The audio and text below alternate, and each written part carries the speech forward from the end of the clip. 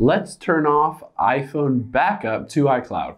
Now, if you don't want your iPhone to be backed up to the iCloud or you want a different iCloud account, you can always turn it off and delete that iCloud backup so that you don't have to worry about it. It's only on your phone. Now, let's head into our settings and we'll tap on our name at the very top. From here, we'll tap on iCloud. And you can see towards the bottom there is iCloud backup. I'm going to tap on that.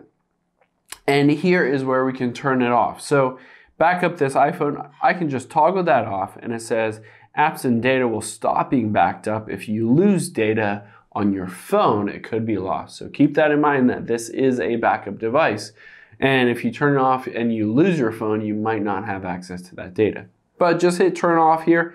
And once you've done that, I recommend at the bottom here, tapping on all device backups, and it will show your latest backups here. You can always just tap delete and turn off, and that will delete the latest backup on your iCloud so that there isn't any record of this specific phone on your iCloud.